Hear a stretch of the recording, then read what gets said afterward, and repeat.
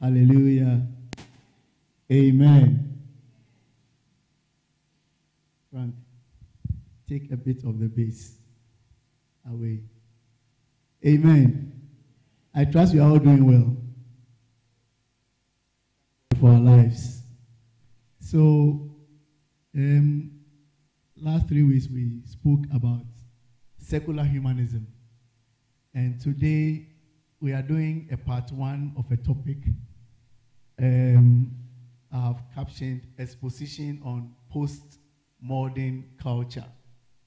Exposition on Postmodern Culture. Part 1 for the sake of time, and then another time, probably somewhere in the new year, we would come back and then continue from there. Amen. Right. So, because we want to have time to engage in the presentation, I will try and run through this one. The slides are not many, so we'll try and finish so that we can interact. So, Exposition on Postmodern Culture. Right. So, what is postmodernism? What is postmodernism or postmodernity? What is postmodernism or postmodernity? All right, so I'll go through, and once they are ready, they will be showing the slides. Before we try to describe or explain what it is, let's refresh our memory with our text, Colossians 2 verse 8. Colossians 2 verse 8. I would like to one. It says that, see to it that no one takes you captive through hollow and deceptive philosophy, which depends on human tradition and the basic principles of this world rather than on Christ. Dr. Lugwe, can you try and present it so that it comes line by line, if you can? So that at least the way it is, they will struggle to read all. Yeah. Okay, so Colossians 2:8, we've read that one. We also mentioned the other time, Hosea 4 talks about the fact that if you lack knowledge, you perish. And then Proverbs 4 and verse 7 talks about getting wisdom and getting understanding. You remember those quotations? Please, they all are relevant to this discussion. And so Colossians 2:8, Hosea 4 verse 6, and then Proverbs 4 and 7. So these are our anchor scriptures as we discuss these topics. Right. Now, according to the Dictionary of Theological Terms, postmodernism is a description of contemporary intellectual climate. It is a certain climate which is fueled by intellectualism. That is what it means. Postmodernity is what is the climate in which we live, where intellectualism and cultural change, has become the climate. And it says it is a stage beyond modernism, which was introduced by the Enlightenment. Now, that word enlightenment is very interesting. It was a movement. That enlightenment there, that's why it begins with E, capital E. It was a movement of some intellectuals way back the late 17th century and all the way through the 18th century. These were intellectuals who came up with ideas. And I will read a bit of that in my book. And it started in Europe. Enlightenment started in Europe. So European intellectuals in the late 17th to the 18th century came up with this movement, and their emphasis was on reasoning, and individualism, being an individual person, rather than tradition. So they were trying to move away from the way things are normally done or accepted by using their reasoning. And remember, they are intellectual.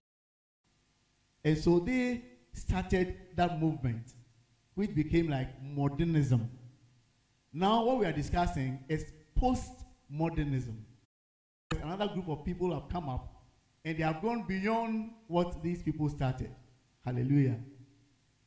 And so that is, I'm giving you a background as these things evolve and where we are. So for postmodernism, it is marked by, number one, a rejection of objective truth. They are saying that we cannot say truth is absolute. So truth is relative. Number two, it is marked by the powers of reasoning. Because they have gone to school, they are very educated, they use their brain to analyze and come up with conclusions. They don't care what a book is saying or somebody else is saying. Then the third point is that they claim, universality. They have claims of universality. In other words, what they are thinking and what they want to do is accepted by so many people. It's universal. So these are some of the things that marked what we call postmodernism. So in simple terms, postmodernism can be described as an emerging philosophy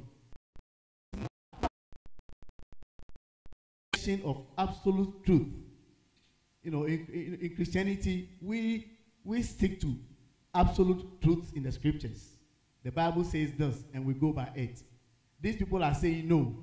There's nothing like absolute truth. Truth is relative. If it is good for you, it might not be good for your sister. That is their analogy. Number two, they tolerate pluralistic ideas, views, lifestyles. So postmodernism tolerates all manner of ideas, views, and lifestyle. They are saying that, look, whatever view anybody has, let the person have it. Whatever lifestyle somebody wants to have, let the person have it. Whatever ideas you have, it is fine. Number three, accommodation of issues relating to the marginalized and the minorities. So they accommodate all these marginalized, the so-called marginalized or the minorities. And so they support people like the LGBTQ community. They support people who wants to do the weird things that society kind of abhors. They support them. So if there's somebody who wants to, for example, excuse me to say, sleep with an animal, that is the person's idea, the person's lifestyle. They support the person. Because put such people in the minority or in the marginalized, so they would go and support such people. Then number four, regard established rules or authority so long as it doesn't fall foul of the law. You see, in society, there are rules that regulate us. And for them, if there is any rule, if there is a rule that is not against any written law, they want to disregard it and have their own way. In other words, they really want to be free and not be bound by anything. Then, number five, postmodernism offers multi-choice opportunity to allowing them to do whatever they please, regardless of what others think. You see? So they are giving society the choice. Look, something, if it is worrying you, just be free. Do whatever you want. So multi-choice opportunity. So if you are pregnant, you don't want it, go and abort it. I mean, be free. Have choice. Don't be boxed into one thing. That is postmodernism. Right. Now let's look at the way they manifest their ideas. Manifestation of postmodern ideas. Number one, postmodern ideas in league with popular culture are manifested mainly through the following. One, the media, the almighty media. We all know the media, radio, TV, internet, social media, etc. The media. Number two, they manifest their ideas through fashion. Number three, through sexuality. Number four, through music. You see, so all these channels, we are going to take them one by one and break down and drill down a bit in them. See, so due to these channels of manifestation, young people are the most affected by postmodernism. And we are all here, I think all of us here are young, including myself. I see myself as a very young man. I've not started a crowd. And so everything that is going on affects me. And it's so true. By the time we are through, you realize that it affects almost everybody.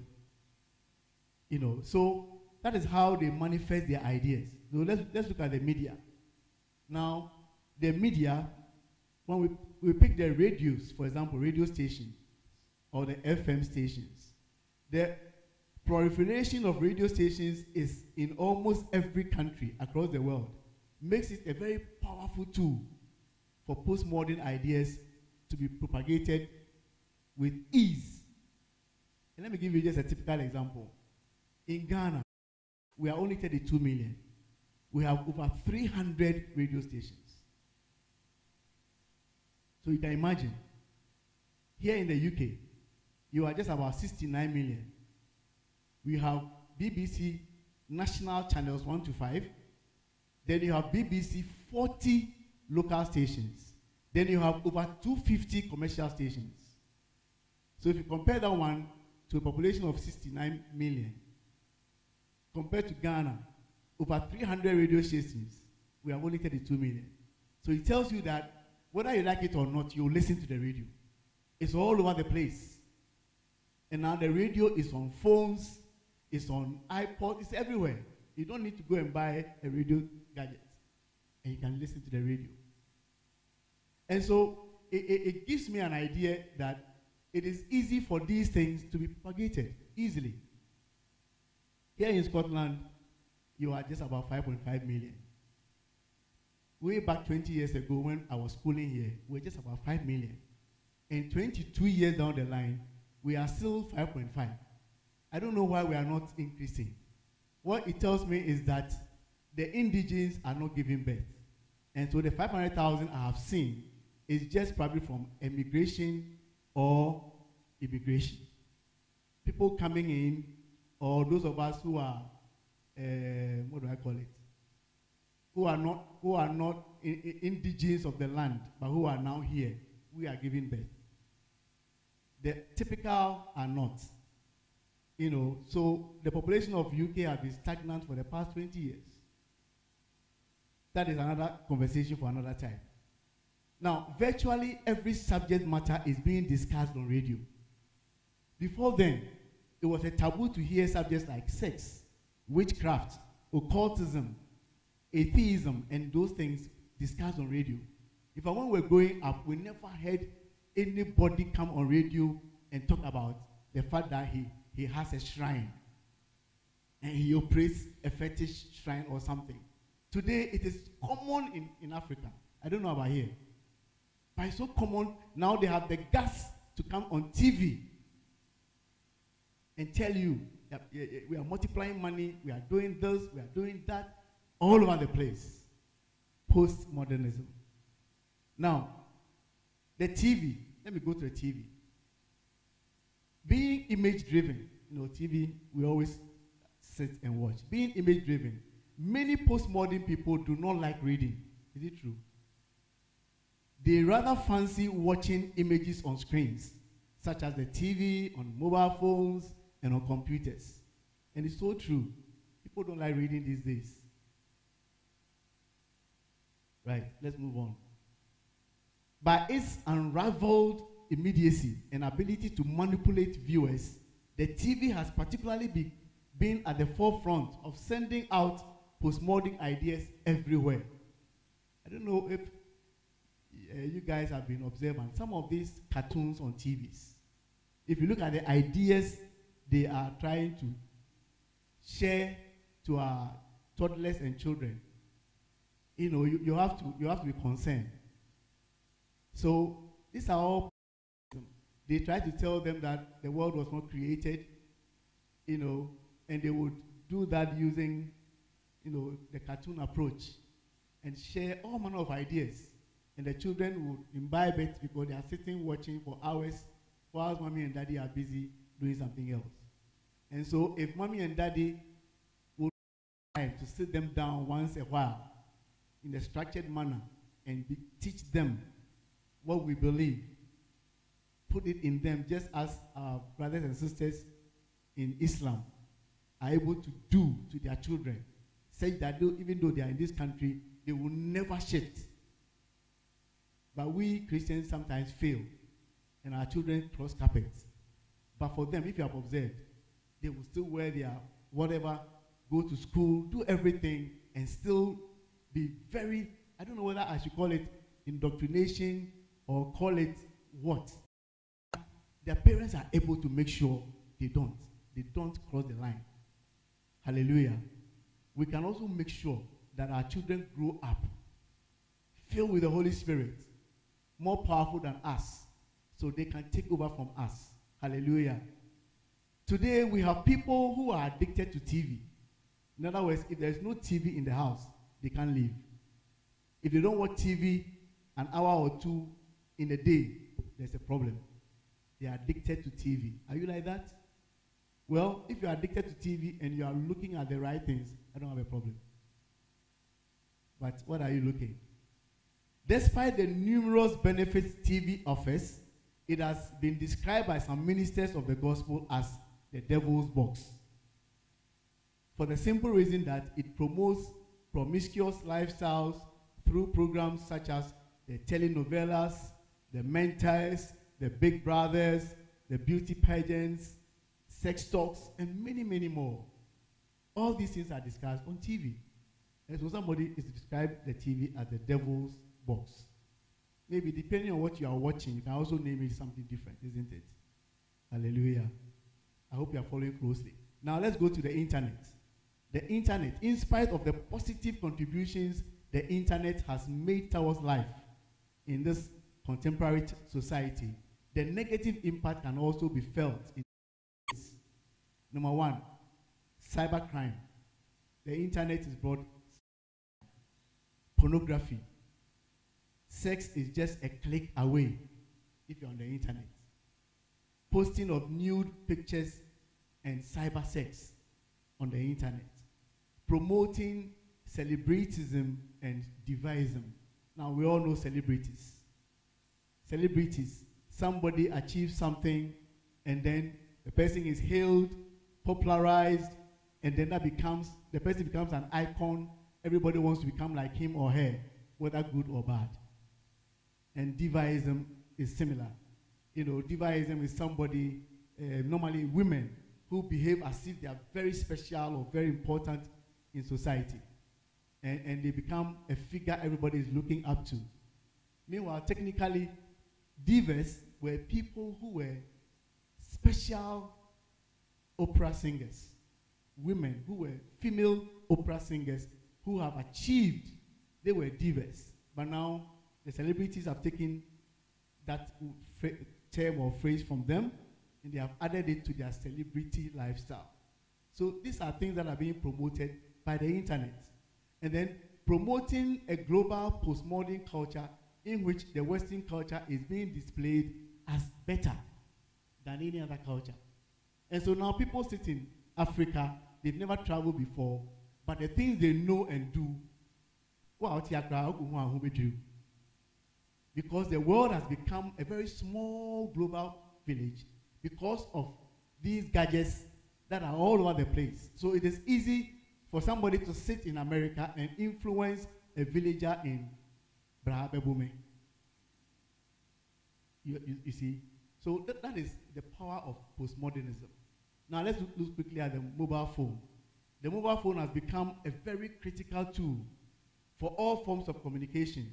It is now being used for business and for banking transactions, formal office work, etc., etc. Look, the mobile phone is so critical. If I lose my phone, it will be as if Obiewu. You know, it is so critical for me that it will worry me for days.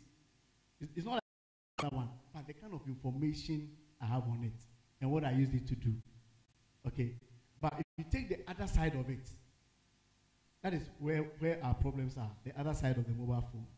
Almost All age brackets uses the mobile phone. Have you observed that? Almost all age brackets. The old men, my mother is 86, still using mobile phone. I call her, we talk. 86, they got the phone here then. And then the children here, toddlers, 6 months, 1 year. We do the cartoon, put it there, sit it there, they sit there, and they're laughing, they're smiling. Everybody's using mobile phone. So you see, it cuts across all age brackets. That is why if the devil wants to use that tool, it can be very effective. Now, the negative side of the mobile phone include, number one, spreading lies. Spreading lies. Number two, promoting phone sex. Sometimes you are there, before you say Jack, something has popped up on your phone. And before you look at it, it's a nude picture from where you just can't control these things. I don't know. Then, facilitating or contributing to motor accidents. Some of us still driving, still want to do something before you say Jack, something has happened. And then it's a tool that lures young girls into promiscuous lives. And this one, I pray that our young men and women will be very careful. Sometimes you'll be there and then you get a message. Somebody introducing him or herself and telling you this, that. I don't know. IT people help us. Sometimes I don't know why these things can just come on our phone when we've not permitted them. You know. And it can even be used to assist robbers, assist thieves, mobile phone. 5 robbers can use mobile phone to communicate and plan a plot and do something. So these are the negative sides of the mobile phone. Now let's look at the newspapers and the magazines. The negative aspects of the newspapers and the magazines, they also promote pornography. They spread sensationalism. The story could be true, but a reporter will take the story and garnish it and add pepper and okra and whatever and send the story such a way that when you read it, you either palpitate or something. You know, a little truth is in it, but the way they present it, you know, brings sensation. Then sometimes they spread falsehood and then unsubstantiated stories. These are all the negative side of newspapers and magazines, and our journalists and writers are fueling these ones. And then again, newspapers and magazines, they encourage celebritism, divaism, and others that I've just mentioned.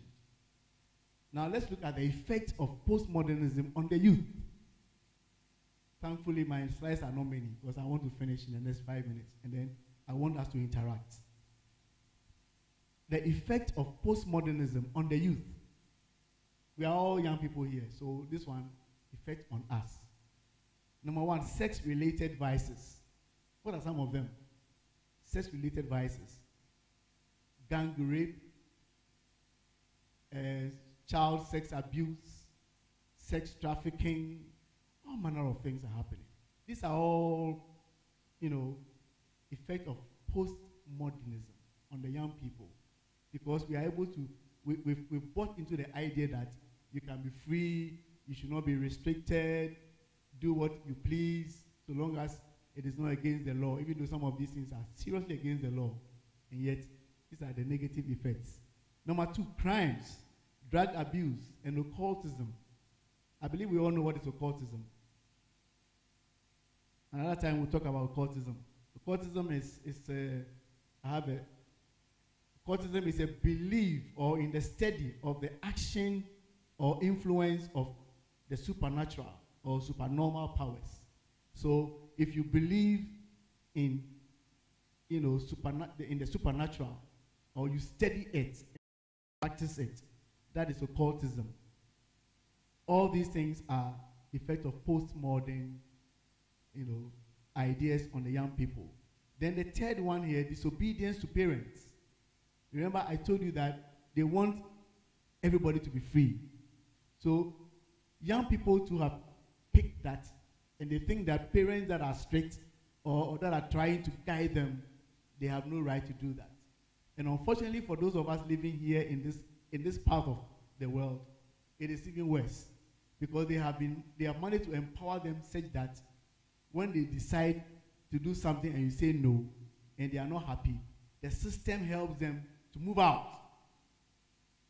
So long as they are 16 plus, they can move out. So if you are becoming a straight dad and your daughter or your son is not happy, you will find a way to move out. And that is the end of your child. It's gone. So these are the challenges of postmodernism. Then indecent dressing. That's for this one. They will dress and tell you that how they want to dress. And remember, I told you that everything must be pluralistic. Allow anything and anything to happen. That is the whole idea. So if somebody decides to wear trousers, one here and the other one is here, don't say the person is mad. No, the person is not mad. That is the person's feeling what the person wants to do. You know, indecent dressing. Recently there was something called Otofista. You remember? Young men, remember? Is it still there or is gone? All right. Another one will come. You know, Otofista came and I hear it's gone. It will come back. And other things will go and come. And for the ladies, I don't know what came and gone, but, you know, showing of mini skirts, hot mini, and was showing of your cleavage, and you know, and they hide behind a word called feminism, you know, boosting your confidence, you know, and they will tell you that when you do that, you know, it makes you feel confident and stuff like these are all lies. And so you are showing part of your breast and you feel that makes you confident. Or, I mean, come on. But this is where we are. This is where we are. So let's watch it. Right. Where am I? Right. The use of profane language and profane music. Profane language. It surprises me that even here in the West, even the intellectuals, some of them cannot even string one sentence together without using the F word. It baffles me. You would think that, oh, as for those who have schooled, maybe for them, they should be decorous a bit in how they speak. But when they are angry, oh, come on. I mean, one sentence and they will use an F word. And I know some guys I used to work with. One F word, one correct word. One F word, one correct word. That is how they speak. I'm sure you have met them. The use of profane language and profane music. Now, profane music is allowed. I mean, some of the music, when you hear them, you're like, what? You know, but that is where we are. Now, the effect of postmodernism on the youth. Quickly, let me finish this one, and then that will be last but one slide. Desire for pleasure, fun, and instant gratification. That is what we are looking for. Everybody wants pleasure. Fun. Anything that will bring a little pain, a little discipline, no. Fun. And then instant gratification. You prefer to be happy right now and dare what will happen tomorrow. Instead of suffering today and having a sustainable, happy ending, no. He wants it now. So if you go to where I'm coming from, something called Sakawa, the young guys finish school, they don't care taking their mother, their sister, whoever, to go and get the money and just have fun. You see them riding their Benz, saloon cars, and the latest Hondas, as if that is what the juju told them to buy. That is all they're buying. It is the Benz E300, C-Class, this, that, and you see them drive. Every weekend you see them all over. They drive in groups, and they dress and impress their colleagues who are struggling. So instant gratification. Then the quest for the latest, it is called neophilism. If you have the quest for the latest, and you want to have one, that is not good. If you have it, fine. But if it becomes a quest, as a way, something will happen to you, then you know something is wrong with you. It's called neophilism, the quest for the latest. You know, please, these are all things to do with postmodernism. If it is the latest and it is good, and you have the money, please go for it. No problem. If you don't have the money, don't fret. Live your life. I hope you are getting the balance. Right. The quest for unrestrained freedom, easy life. I've mentioned that. The quest for unrestrained, munjame. That is how the society is now funding it. Let us be free. Easy life. And then relativism. If you tell them this is wrong, will tell you it is wrong to you. For me, it's not wrong. So relativism means that, a doctrine or a teaching that says that knowledge, truth, and morality is not absolute. That is relativism. So what you know that you think is the truth, from my view, it's not the truth. That's it. Then the desire for quick money and materialism, some of the effect of postmodernism. Then involvement in occultism, I've mentioned that already. Now, the effect of postmodernism on morality, this is where the challenge, against our faith can really come out. So emerging sexually related vices, I've mentioned that. So this is affecting morality generally. And of course, these are all things that are against scriptures. So gang rapes, ritual killings, etc. Number 2, indecent dressing. I've mentioned that already. These are all effects of postmodernism on morality. Then corruption, almighty corruption. Maybe in this part of the world, you don't hear much of corruption.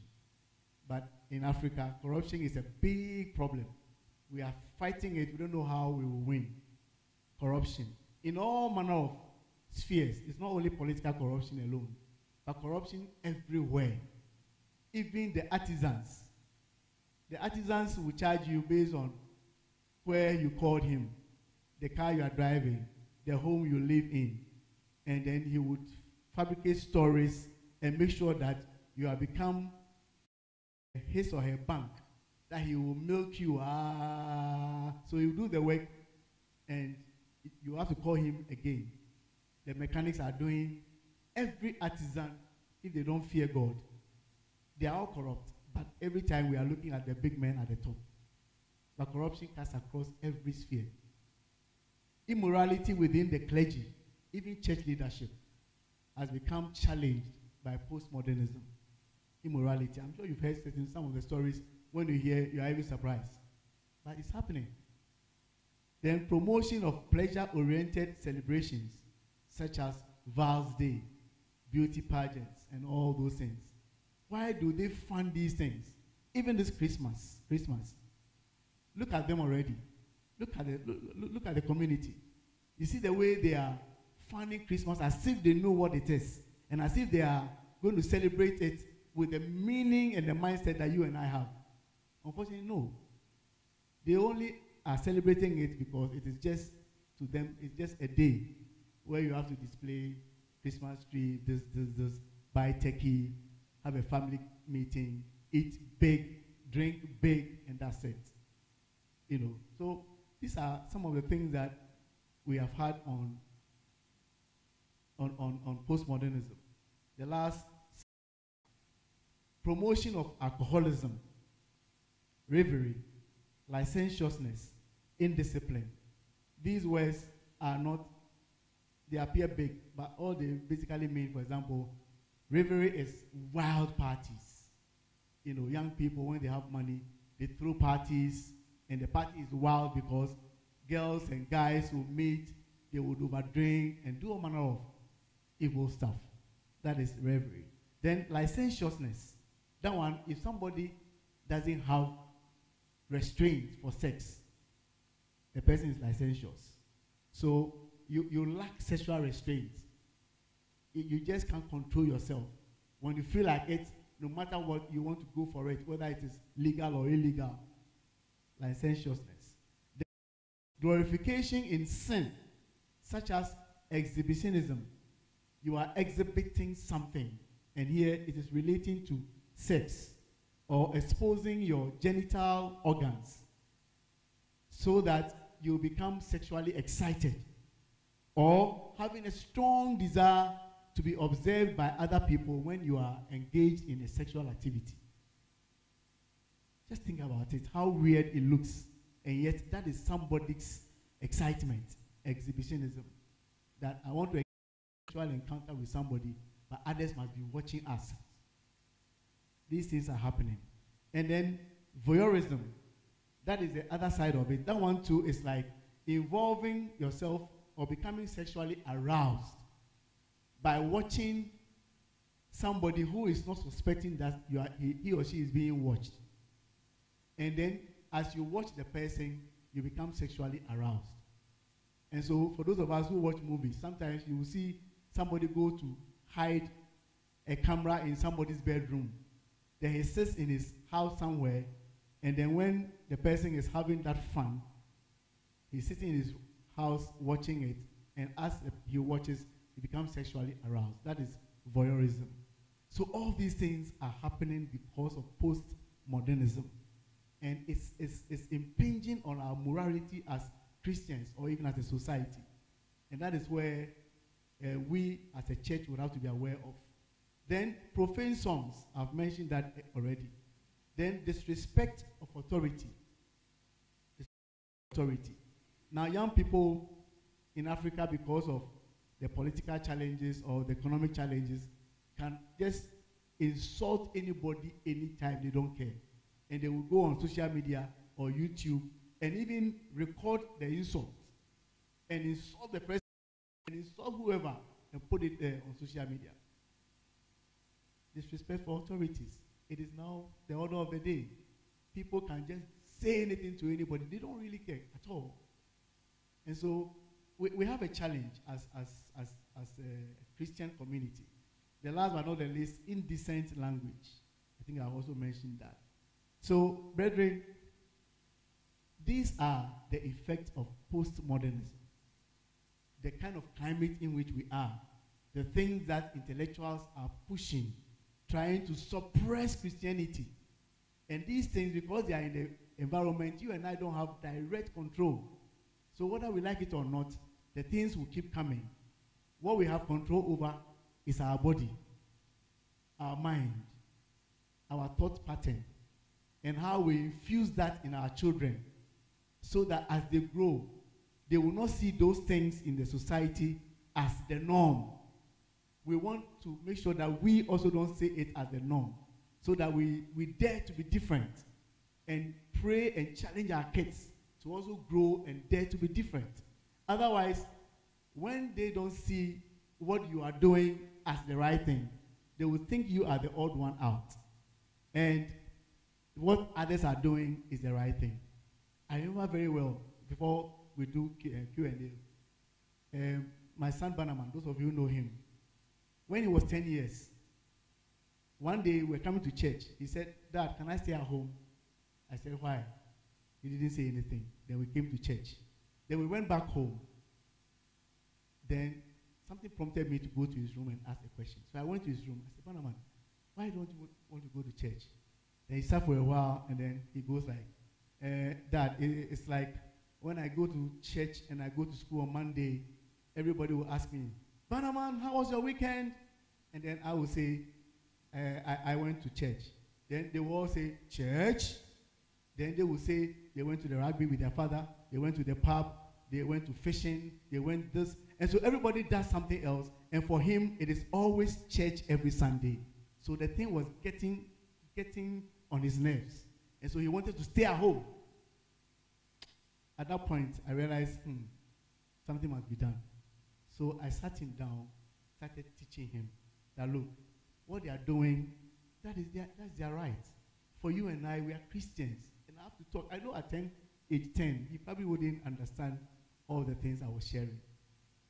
But at least I have to make the effort and let him know that that is them. We are Christians and we serve God. So I'm just sharing this so that when you are getting there, please.